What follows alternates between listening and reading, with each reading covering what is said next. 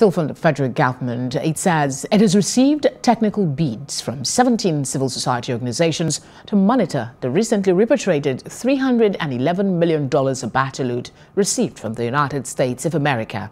The head of the Asset Recovery Unit of the Ministry of Justice, Ladidi Mohammed, says that the civil society organizations will be certified once vetted by the ministry.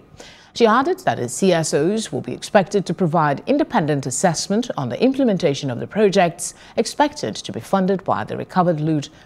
According to her, projects expected to be funded from the recovered cash include the Lagos-Ibadan Expressway, the Abuja-Kano Expressway, and the Second Niger Bridge.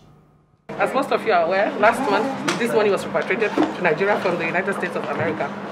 And part of the agreement, the tripartite agreement between the three countries, that is the Republic of the Island of Jersey, the United States of America, and Nigeria, is that there will be civil society organization involvement in the implementation of the expenditure. That means the projects that are going to be, the funds where these projects will be put in will also be monitored by civil society organization.